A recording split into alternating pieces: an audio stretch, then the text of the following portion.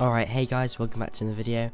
Today I'm going to show you how to make this very neat rebirth menu or rebirth system inside of your clicker game. Now this is part 4 if I'm right, I think.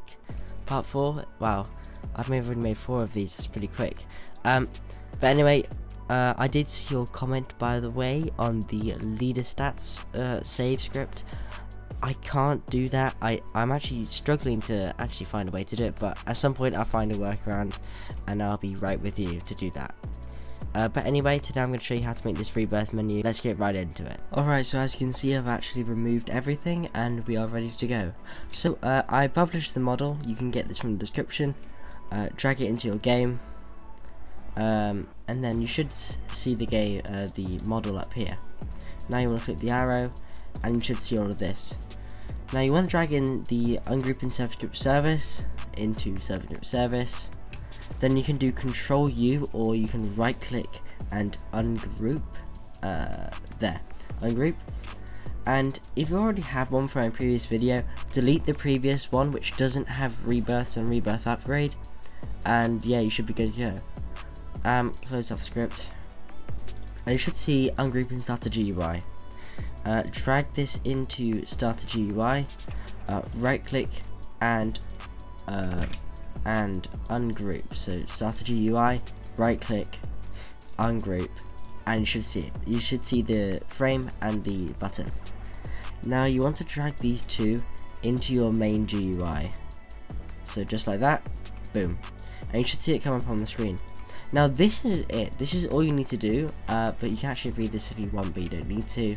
Then just delete the model. But besides that, this is it. Like it's all ready. It's ready to go.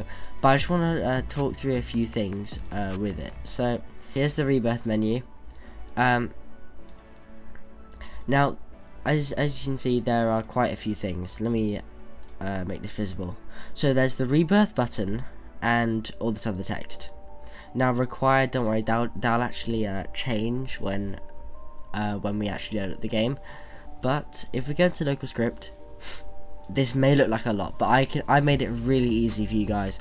All you need to do is pretty much do like nothing really, unless you want to change the how the number changes every single time you rebirth. So when you rebirth, the next goal will add 1,000. So if we go into our service, it starts at 1,000, meaning that but next time we rebirth, the next goal is 2,000, then 3,000, then 4,000, then just keep going.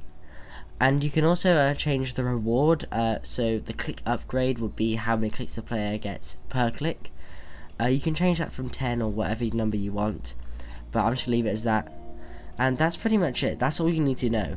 But anyway, let's click play, and just like that, we are in with the rebirth button and our upgrade button. Now for testing purposes, I'm going to use an auto clicker. Alright, let's 0, and we should just click. Okay, so now I'm at 1,000, right? I can now click on the rebirth button and you should see this menu. Now as I said earlier, this required text originally changes to your players, Hero 25, rebirth upgrade amount. So if we change this, it will change to whatever the goal is. So even if we tried doing this, it won't work anymore because the goal isn't 1,000 anymore. So I'll put it back to 1,000, rebirth now, and we should lose all of our clicks and add 1 rebirth. And as you notice, if we go into click upgrade, we've actually gained 10 of this. So now we get 26 per click, which is pretty neat. But besides from that, that'll be it.